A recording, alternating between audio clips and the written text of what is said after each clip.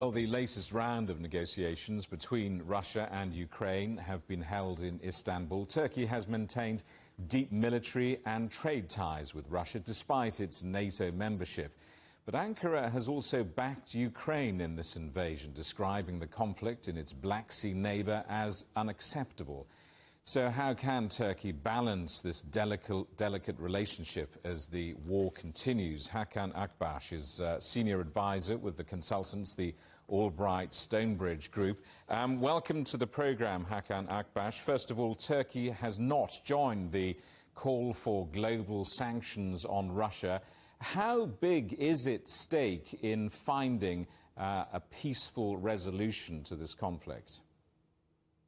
Jamie, thanks for having me today. Obviously, Turkey's economy is dependent on sort of smooth relations with Russia.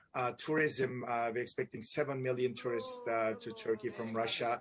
Russia has been one of the top trading partners with over 23 billion in volume. And obviously, just like Europe, Turkey is dependent on imported oil and gas from Russia. So it's been walking a tightrope between United Nations and fulfilling its obligations towards NATO without taking an anti-Russian sort of stance. And thanks to that position, since the beginning of the conflict, Turkey has made several attempts for peaceful sort of talks to continue as when it's going on in Istanbul as we speak. How has this invasion changed Turkey's role in NATO? Because, of course, it controversially bought the Russian S-400 missile defense system in defiance of the United States. Right. Obviously, there's the S-400 purchase decision, which was before the Ukraine-Russia conflict. And it is a brand new word right now. So as NATO will need to redefine its mission towards now Russia and its likely path even beyond, within Ukraine and beyond Ukraine, I think Turkey's position, especially in the southern periphery of EU and NATO, has become stronger. So that has helped within NATO to President Erdogan.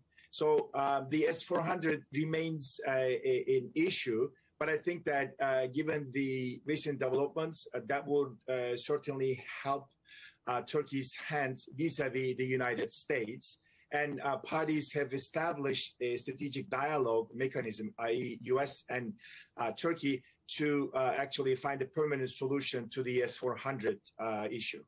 And Turkey has been trying to position itself in this conflict as the mediator, but there are concerns, aren't there, about perhaps Turkey lacking credibility in Moscow. Does it? Is that fair? Well, obviously, on the one hand, Ukraine is one of many battlefields that Turkey has run against Russia. Obviously, Syria and what's going on in Idlib is one big chunk of it.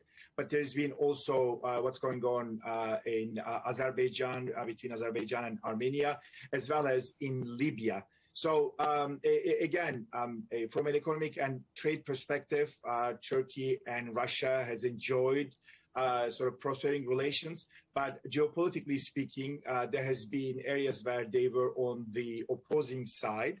But I would not characterize Turkey's sort of position in the Ukraine-Russia conflict as such, because I think Turkey, despite being a NATO member, it's the only country that can still offer off-ramps to both countries. And we need to give peace a chance. And I doubt that Mr. Putin would like to pursue a diplomatic solution, but at least Turkey is one of the few countries that is creating platforms to make sure that peace will have a chance. Hakan Akbas in London, good to get your thoughts. Thanks very much indeed for coming on the programme. Thank you.